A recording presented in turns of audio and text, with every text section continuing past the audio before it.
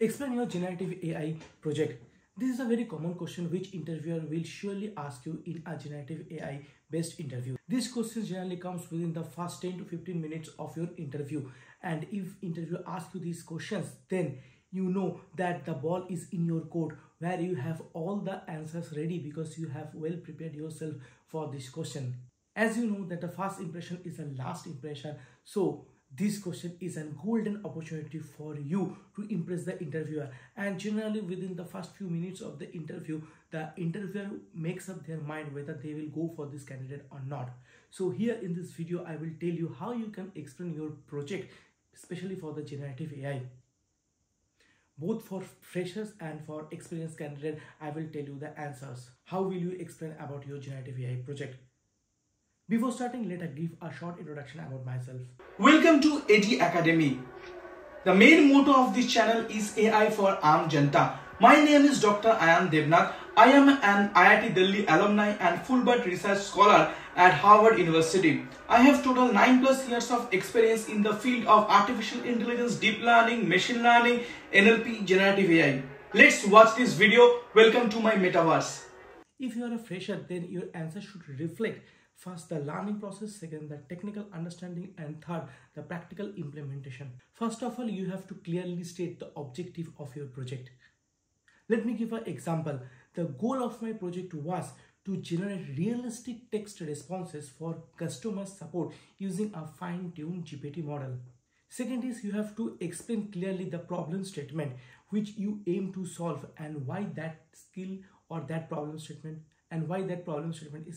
I always explain with example. So the example in this case is many customer queries lacked automated handling, leading to delays and inefficiency. The third thing which you explain is the tools and the techniques where your technical expertise will get highlighted. So you can mention what framework you have used, what model you have used, and what dataset you have used.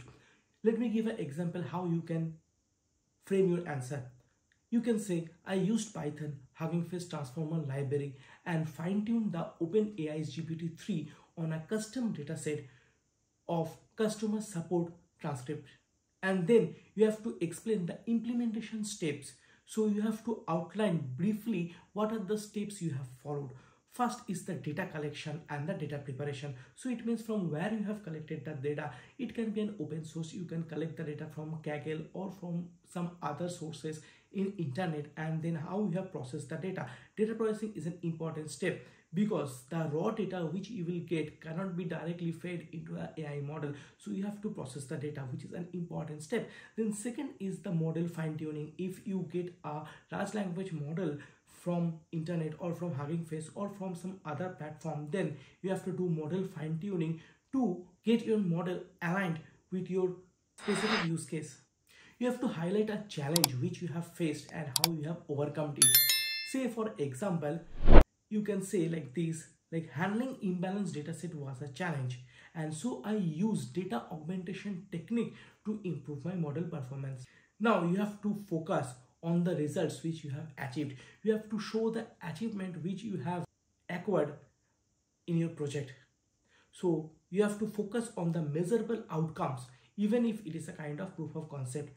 Let me give you an example, because examples are the best things by which you can easily explain something to interviewer.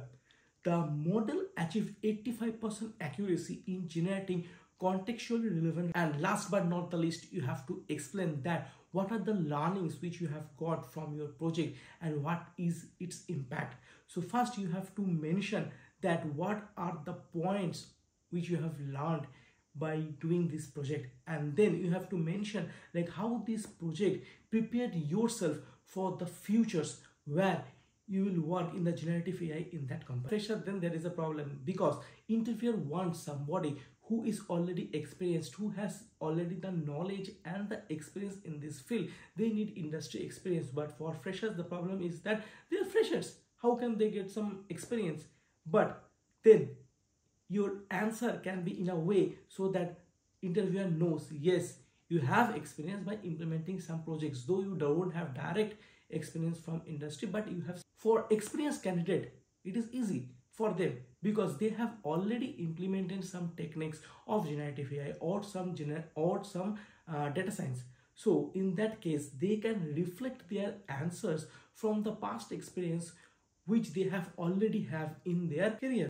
Their answers should reflect the business impact, the technical depth, and the leadership roles. So you have to give an overview of the project which you have already did in one of your company, because the first of all you have to see in which company you are applying. It can be in the healthcare domain, it can be in the telecom domain, or it can be in finance domain. So align your answers and explain your projects aligned to that particular field in which you are applying. If it is a telecom or if it is a healthcare based company, then explain some projects which you have did in that domain. That will be very good for the interviewer to gauge how skilled and how much experience you have in that field. So start with a high level overview and its significance. Let me give you an example. I led the development of a generative AI model to automate language translation for a financial application, reducing the processing time by 50%. So here you are also mentioning the impact which you have brought. You have to clearly connect to the problem to the business outcome. Again, let me give you an example. Manual language translation was slow and error prone. Automating this with a generative AI model streamlines the workflow and saved few thousands dollars annually.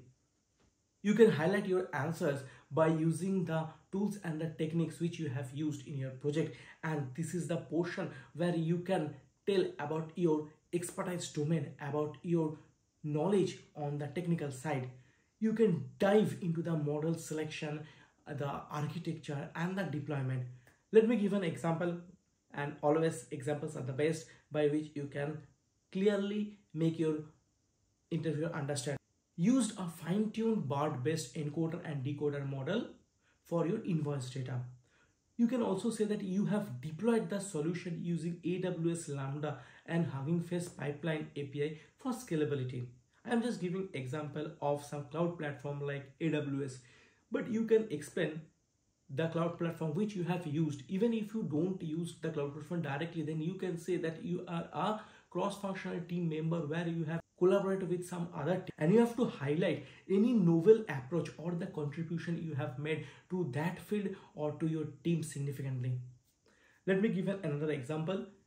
Design a customer tokenizer to handle multilingual data resources, improving the accuracy by 20%. So this number, this quantifiable number, will tell the impact which you have done or the contribution which, and as I have said, collaboration and leadership is a quality which the interviewer will check if you are an experienced candidate. So you have to mention the collaboration with the cross-functional team members. Example, work closely with the product manager and the domain expertise to align the model's output with the business requirement.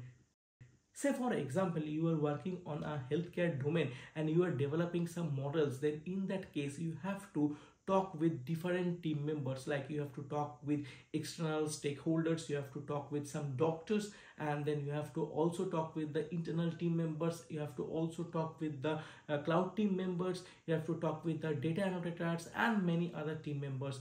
And you have to be a cross-functional team member where you have to talk with different types of people, and this will give you an interviewer idea about the kind of collaboration which you have and the kind of leadership you had, because for successfully developing the project end to end, building the solution and deploying it makes you a person where you have the leadership roles. Now obviously you have to mention the achievement, all the achievable outcomes or measurable outcomes. So in that case you can give an example like, my model achieved 95% accuracy, reducing the manual effort by 40%, and scaled to process 1 million documents for language translation. So all these numbers are quantifiable and by which you can give some measurable outcomes. Whenever you are doing a project, it is obvious that you will face some challenge and then you have overcome it. So you can discuss the challenges which you have faced during say deployment or during fine-tuning or any part of your project. You can explain like this: handling out of distribution data was a challenge and we mitigated this by integrating active learning for continuous improvement. I hope these strategies and tips will help you to prepare yourself well for this question. I have mentioned what are the kind of things which you can mention point wise. If you are a fresher candidate or if you are an experienced candidate, then what are the points you can mention to our interviewers. So always give your answers in bullet points. You are not giving the answer in bullet points, but you are mentally you are preparing the answers in bullet points and you are mentioning that things. So say for example the goal, the problem statement, what you have faced, and always give examples to each and every bullet point, so it will be very much clear to the interviewer and it will be helpful for the interviewer to gauge yourself. I hope you like this video. Subscribe to my channel and share this video with all of your friends who are preparing themselves for generative AI role. Nowadays for generative AI role you will get high package, and if you want to land in your dream companies, then I am sure that this kind of questions will help you and prepare yourself in a good way.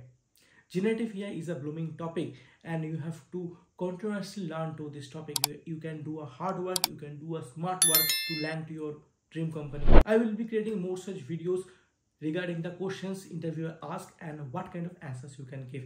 Stay tuned. Till then, see you soon in my next video.